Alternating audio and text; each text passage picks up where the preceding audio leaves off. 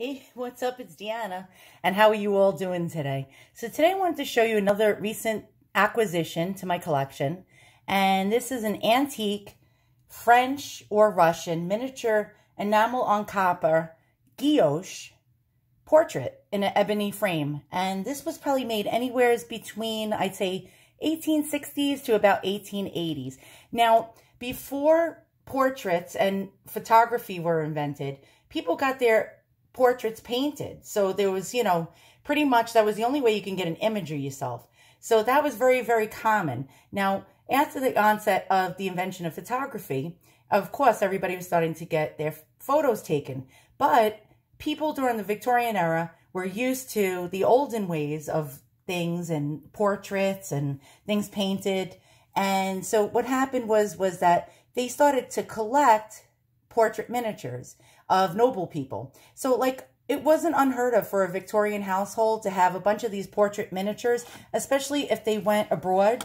So if they, say, went on a grand tour of Europe, they would bring back these European pieces of artwork as some sign of elitism or actually wealth. And so they would have them in their house as a decorative piece. Now, this particular piece is quite interesting, and it depicts a French noble lady.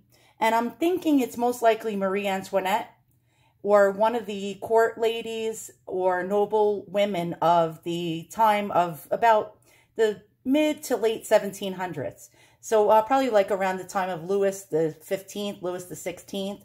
And I could swear that this is definitely Marie Antoinette, although I could be wrong. There was a lot of other noble women with this style, like Lady Pompadour and all the other court ladies, especially the mistresses of the king as well. So the kings always had these mistresses, and people romanticized them and had portrait miniatures of them too in their collection. So now this piece is just absolutely exquisite. It has its original ebony frame, and on the back it has the most beautiful, beautiful textile pattern.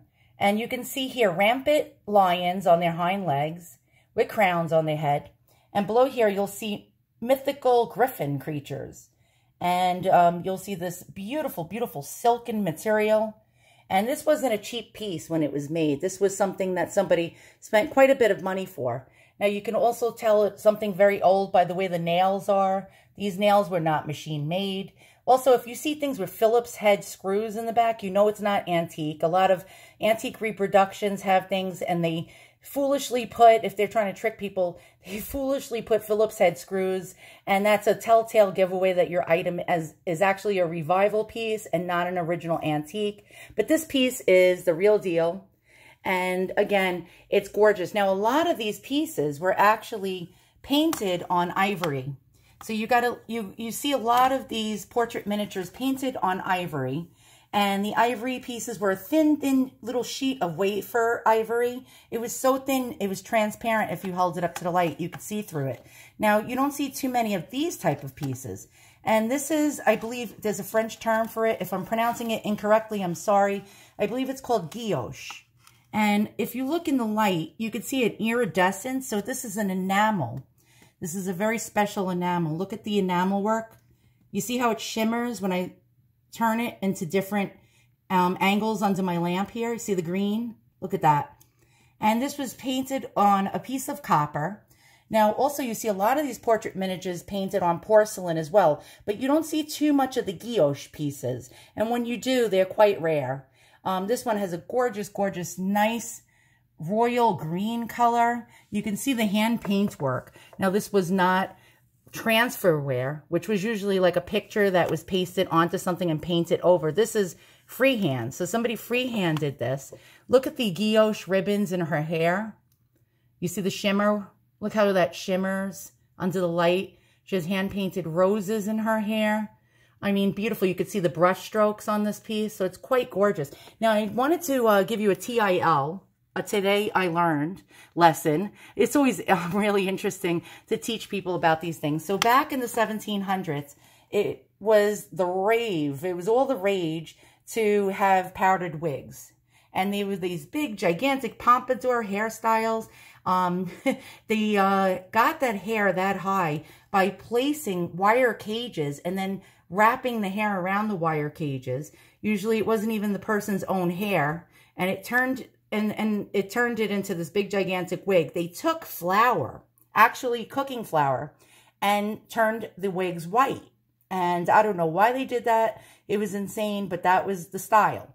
And the worst part of it all was even the richest of the most elite people, the noble people, we're talking royal court people, actually had hair that was teeming with bugs and insects.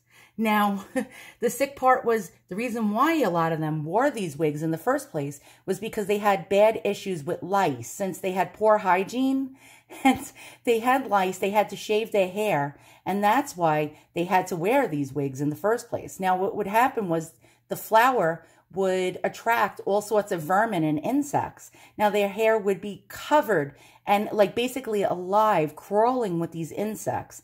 Now, the scariest part of all is sometimes when they would take their wigs off to go to sleep at night, they would place them in a corner or on a chair, and mice and rats would make their way into the wigs and make homes. They would actually nest inside these wigs. Now, it was so bad that these people had such bad itching problems. Their heads would be constantly itchy. Their scalps would be on fire with lacerations and inflammation and all sorts of hives. And it was just disgusting from all the bug bites that they had things called itching rods. And an itching rod was this long, skinny rod because they were so vain, they didn't want to mess their hair up. And so they would itch their heads with itching rods. And they would walk around with these rods and just like nothing. They would just sit there and itch their heads. So that is disgusting. So today you could say TIL. Today I learned that people once used itching rods because their heads were infested with bugs. So hopefully you enjoyed my video. I hope you weren't eating or drinking something while I told you all about this. And come and check back soon because I'll be showing you more videos and giving you more interesting historical information about these antiques. So long and have a great evening or a great day wherever you are in the world.